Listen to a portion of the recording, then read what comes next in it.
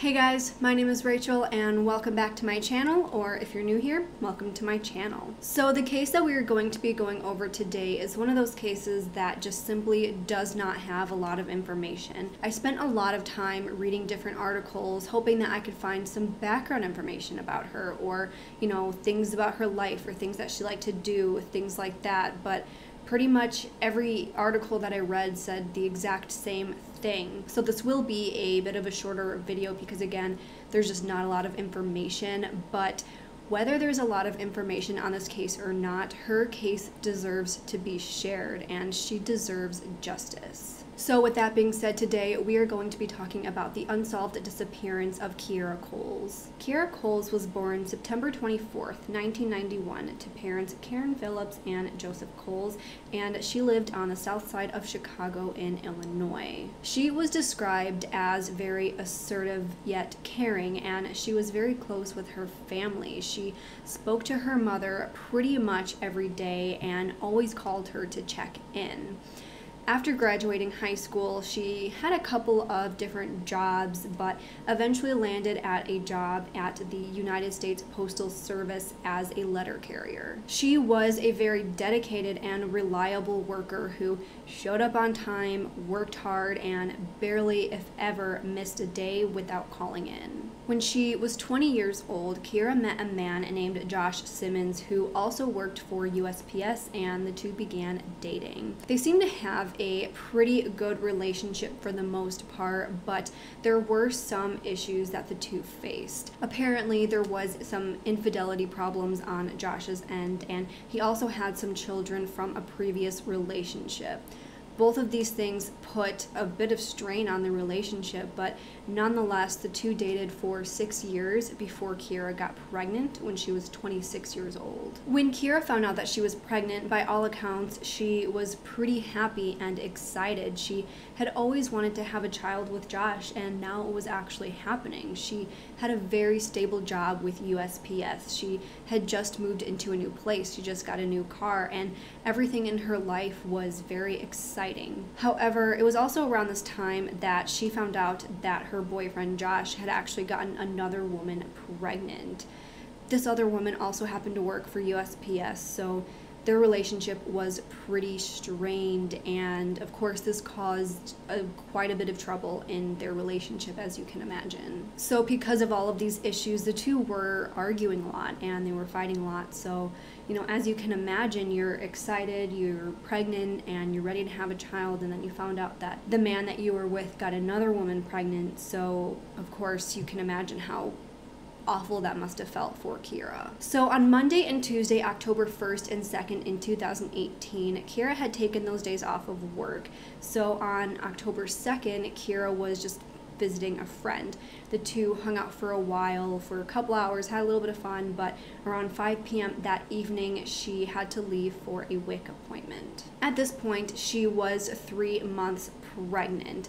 Now, also on that day, Kierra had called her mother, as she always had, and Kierra was asking her about some advice for a certain product. Kierra's mother said she seemed extremely happy on this phone call, not in any sort of distress. She said that Kierra was a little bit emotional, but she was extremely happy because she was going to hear her baby's heart beating, and she was just so ready for that. So by all accounts, everything seemed fine that day. However, I don't know if she actually made it to her appointment or not, but after she left her friend's house that evening, no one really knows what happened to Kierra. After this, she had never been seen again. So on Wednesday, October 3rd, Kierra's mother realized that she hadn't really heard from her daughter all day, so she tried calling her. Now, she did try calling her that morning, but she assumed that she was at work, and that's why she didn't answer. She called again that afternoon, but again thought maybe she was at work or maybe her phone was dead, something like that. So then she called again that evening, and again she didn't answer. But Kierra's mom didn't really think too much of this because she thought that her phone could just be dead, and maybe she forgot her charger, lost her charger, something like that. So Kierra's mother just kind of went on with her day, maybe feeling a little bit concerned, but she wasn't in a full-blown panic yet. However, there were a few things about this day in particular that were a little bit strange. So it had been reported that Kierra actually called into work to take the day off on October 3rd, but we're not exactly sure if she actually did call off. We know that the USPS has a rule saying that their employees have to call off the day before if you're going to be taking the day off, but I don't know if she actually called the day before or if people maybe just assumed she did that because that was the rule. People are questioning this because she had already previously called off Monday and Tuesday, so they don't know why she would need to take a third unplanned day off. So this was just a little strange. So the next strange thing that happened on this day that threw a lot of people off for quite a while was that on surveillance video, there was a woman who was thought to be Kierra walking down the street past Kierra's car, dressed in her USPS uniform, but then walking out of frame. This was weird to people because Kierra had called off of work that day, yet they thought that they saw Kierra on security video in her uniform just walking past her car for some reason. The woman in the video seemed like it was her, but it turns out that it actually was not her. So for a while, people were confused on this behavior and they thought that they saw Kierra walking on security footage. This gave people a little bit of hope that they actually saw her and that she was, alive and well after her appointment, but it wasn't actually her. So it's really frustrating because we don't know much about October 3rd and we don't know where she went after her appointment. So October 4th rolled around and still no one had heard from Kierra at all. Her mother started calling again, but this time the calls were just going straight to voicemail. At this point, Kierra's mother got a gut feeling that something was wrong. This entire thing just did not feel right to her. So at this point, she had called police over to Kierra's apartment for a wellness check, thinking that Kierra was probably there since she had seen her car there. She thought that maybe Kierra was sleeping or maybe sick. I mean, she was 3 months pregnant, so it's not crazy to think that she just was not feeling very good. So when police got there, they found her car, but her car had her purse, her cell phone, and she had a packed lunch inside, but Kierra was nowhere to be found. So this is when Chicago Police Department started their search alongside the FBI and the U.S. Postal Service Inspection Agency. They started questioning anyone who was believed to have been seen in her final days before she went missing, including her boyfriend Josh. Kierra's mother said that she didn't think that Josh was involved. She said that the two were very excited about Kierra's pregnancy and that they were even thinking of naming their baby after Josh if it were a boy. She said that she knows he will be a suspect, but that she doesn't want to single anyone out and she doesn't want people just jumping to the conclusion that it's Josh. However, the more time that goes by, the more suspicious Karen is getting about Josh. She said that while she never wanted to point fingers at Josh in the beginning, she hasn't heard anything from him since the day that police did the wellness check. She said that she hasn't seen him around town. He hasn't tried to contact her. Absolutely no effort on his end to call her or talk to her or see how this investigation was going. So now she's thinking that maybe he really did have something to do with this. Kierra's due date was April 16th and she's still missing. For a while, she was considered an endangered pregnant woman, but at this point, she would have had her child. So now it's a missing woman and her baby. At this point, her case is at an absolute standstill. They have been searching, doing numerous interviews, have received tons of tips, but nothing led them to Kierra and her baby. Police said that Josh remains a person of interest in this investigation since, he may have been one of the last people to see Kierra, but they won't say anything beyond that. The United States Postal Inspection Services has put out a $28,000 reward for any information about Kierra's case and stated at this point that anything is possible. As of right now, the reward is at $46,000 and includes money pulled together from the USPS, a Chicago-based loan company called Cert Finance, and the local letter carriers union. Investigators have said that based on the amount of time that Kierra has been gone without posting on social media or being in contact with anyone, they believe that there is foul play involved in this case. Investigators also said that at the beginning, tips were absolutely pouring in information, but at this point, they really are not receiving any tips. They said that they've been searching, holding on to some information, but they just don't know enough. They need more information, and absolutely anything helps. Kierra is described as being black with a medium complexion. She has black hair and brown eyes. She's about 5'4" and weighs about 125 pounds. If you have any information whatsoever, no matter how big or small the tip might seem, I urge you to call the Chicago Police Department at 312-747-8274, or you can call the U.S. Postal Inspection Service at 1-877-876-2455. So that's literally all of the information I have in this case. I know it's incredibly frustrating and sad that we really do not know much about Kierra or the circumstances surrounding her case. Because of this, it's very hard to come up with reasonable theories, but I still want to go over a few theories using the information that we do have. So the first and most obvious theory is that her boyfriend had something to do with this. I think this is the theory that most people tend to lean towards. So of course we know that he had gotten another woman pregnant along with Kierra, and he had other children from previous relationships as well. We also know that according to Karen Phillips, he hasn't bothered to try and reach out to her at all. It's possible that Josh was just frustrated and didn't want any more children, or maybe him and Kierra had gotten into a fight that was so intense that in the heat of the moment, something happened. Now, I don't know a lot about Josh or his and Kierra's relationship, and I won't pretend that I know a lot about them, but I do think that it is a little bit worrisome that he hasn't tried to reach out to Kierra's mother. I mean, no matter how rocky someone's relationship might be, this is a woman that he dated for 6 years. You'd think that he would try to reach out to Karen to talk to her or maybe help out with the investigation in any way that he could, but he just couldn't be reached.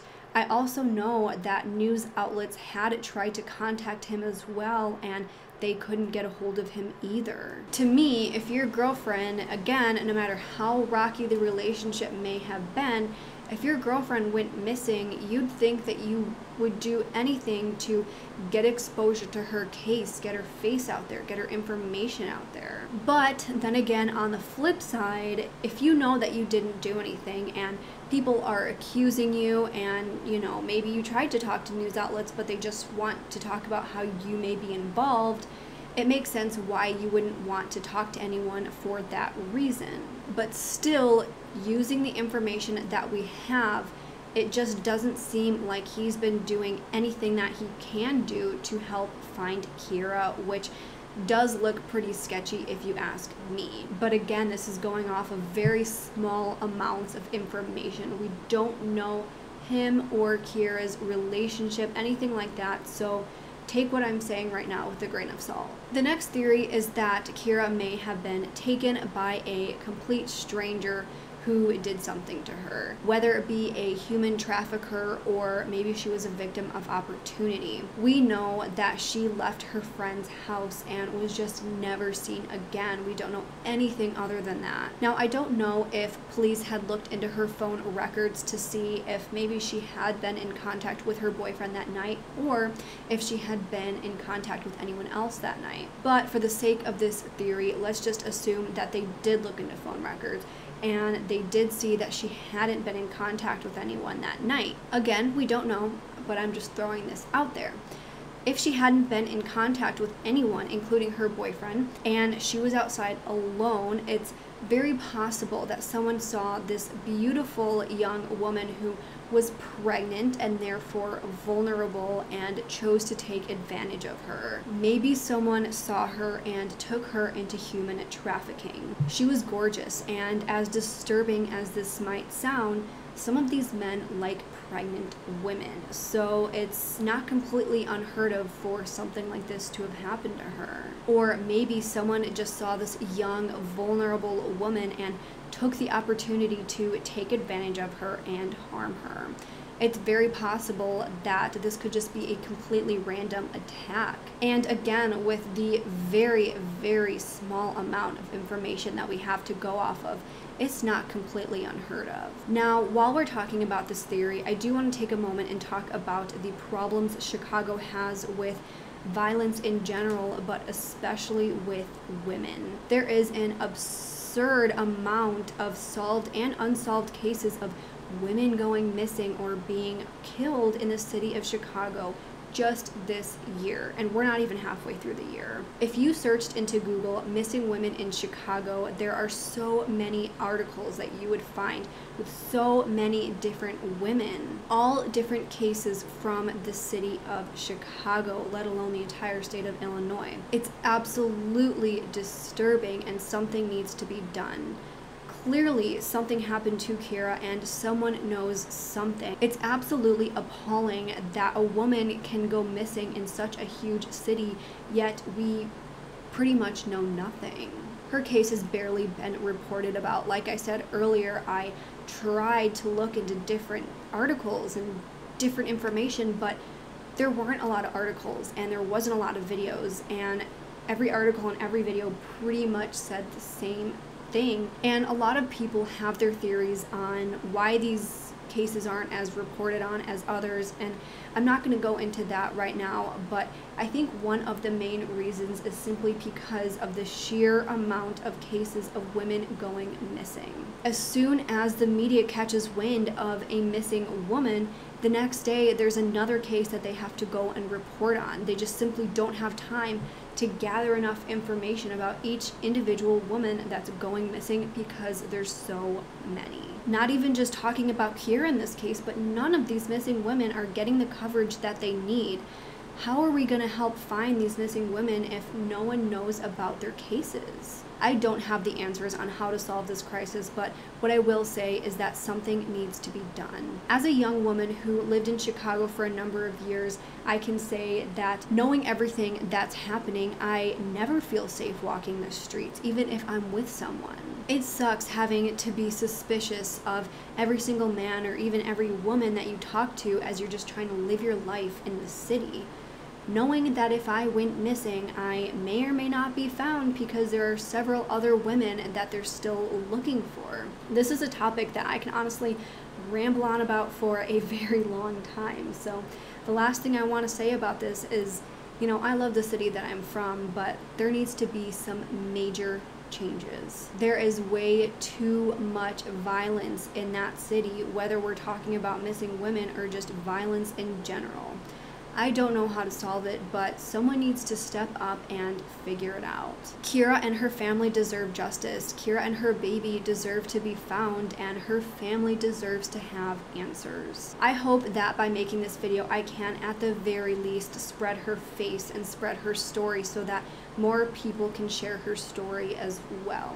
I know I sound like a broken record here, but the amount of information that we have to go off of in this case is so frustrating, and I just hope that someone realizes that maybe they saw something, maybe they heard something, maybe they know something, and by seeing her story and seeing her face, maybe they'll decide to come forward and share what they know.